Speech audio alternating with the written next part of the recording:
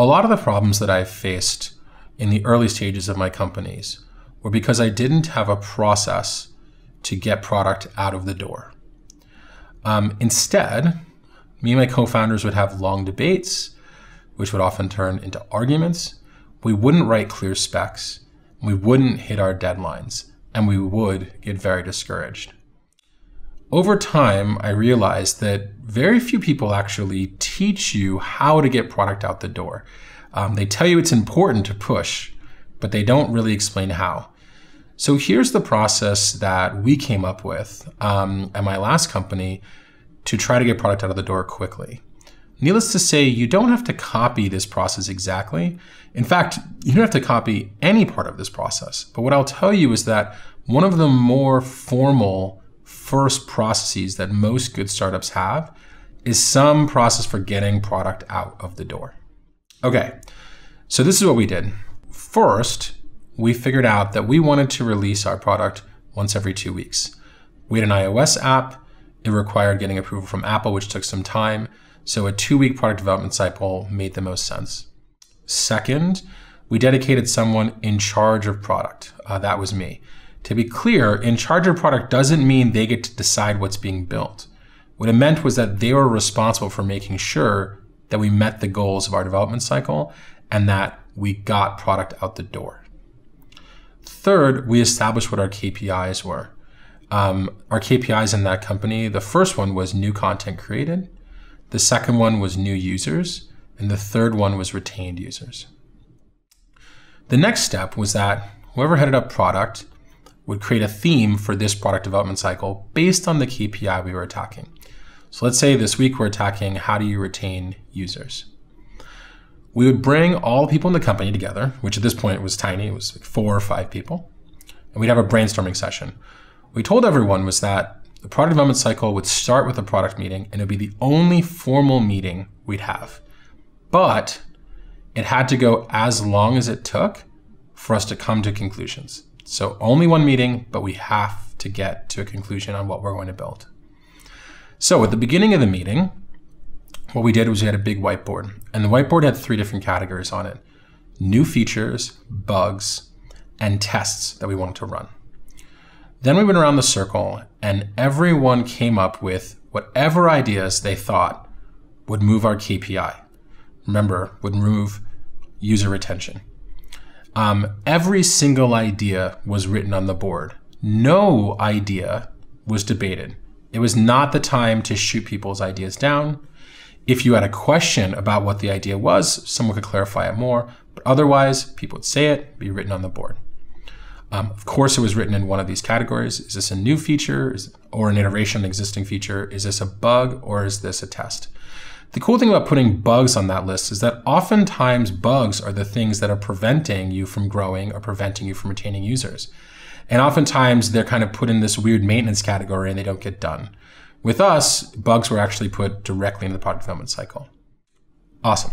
So once that brainstorming was done, you had a whiteboard full of features, full of things that we could do.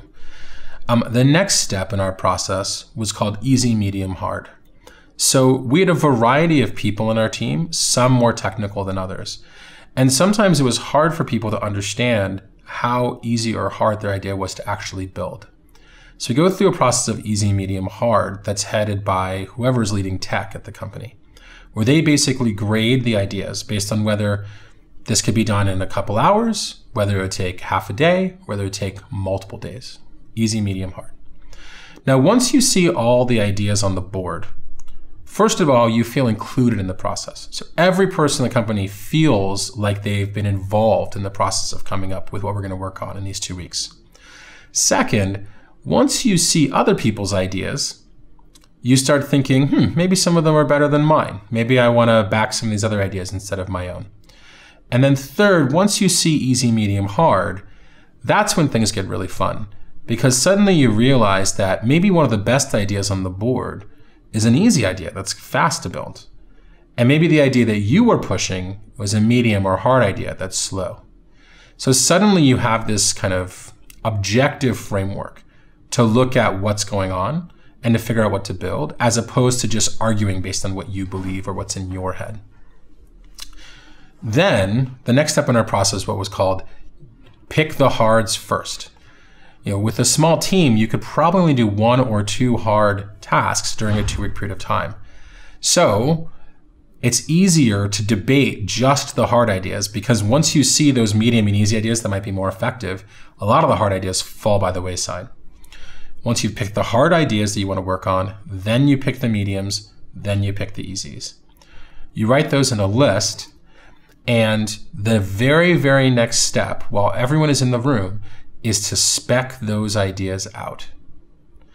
What you need to do is basically write up exactly what you want to build around that idea and exactly who's going to be responsible for what part. You do that in the room so that there's no confusion about what's going to be built. And then you put that spec in whatever product management system or software that you're using so that everyone can be looking at the same document and everyone is building the same thing. Then, once the meeting's over, you shut up and get to work. You don't continue to debate. If your idea didn't get built, that's fine. Suck it up. There's going to be another product meeting in another week or 2 where you can bring your idea up again. Even better, maybe you can go into your analytics system and find more evidence for why your idea should be built. Either way, because you know that another product development cycle is coming up soon, you don't have to hold on to the baggage of not having your idea being picked. As the product person, especially a product person who isn't an engineer, it's even more important to shut up. Don't change the spec. Don't change what people are working on. You have this fixed period of time, and the most important thing is to get product out the door into customers' hands and then learn from them.